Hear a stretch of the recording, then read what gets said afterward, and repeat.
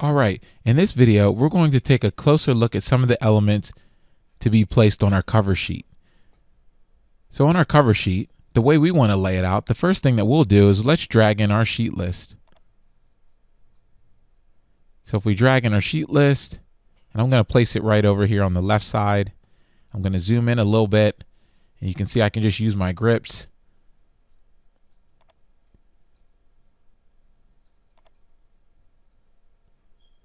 And I'm just going to drag this out. You see how I can drag it off far enough that I can read the entire sheet name here.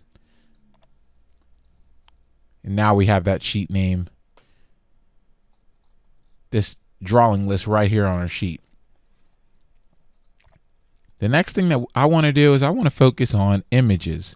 And how do we place images? Where do we get the images that we might want to put just to have a map on our cover sheet like you'll typically see on an architectural set of plans? So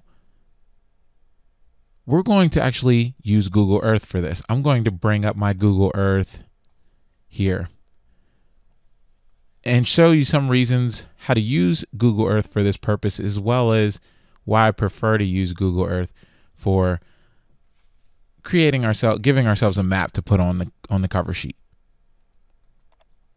So here in Google Earth, the first thing I want to do is I'm going to type in the address for our site.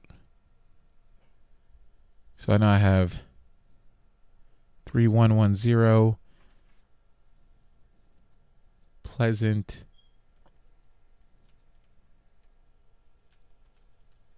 Valley Road.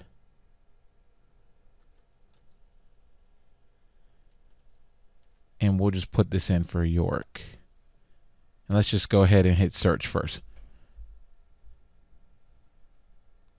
Now Google Earth is just going to zoom in and go ahead and find this particular location.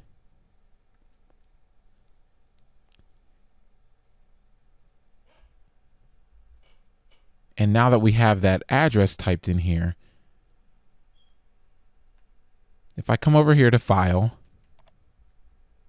and I just click Save, you'll see Save Image. And right now, I can just go ahead and save myself a JPEG, decent resolution image to put on the cover sheet for our project. However, before we do that, I want to show you a couple quick things that I think are important from an architectural standpoint. If I just come over here to View and come down to Historic Imagery, if I select this,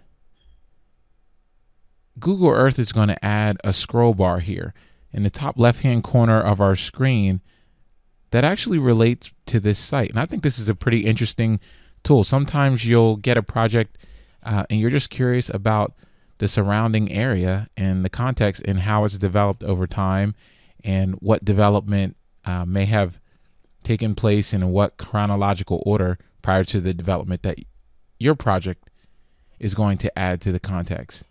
But if I use this scroll bar now, I can actually scroll back from today's date until about somewhere around 1992. So I'm just going to use this scroll bar, and if I come back here, you'll see the site. This is about 2008. Here we are, roughly 2000. 2003, you can see a little bit less development. And you can see back in about 99, there were only 2 baseball fields across from this site. And all the way back to 92. So those ball fields have been there quite a while. But you'll see the development over here that occurred within that time frame.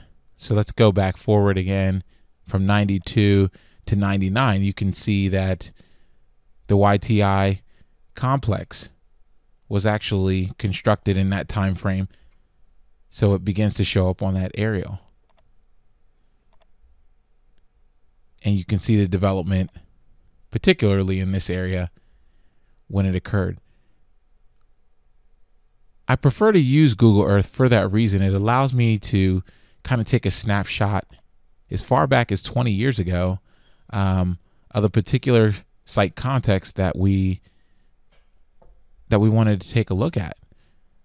To me, that's one of the most beneficial reasons from an architectural standpoint why I recommend Google Earth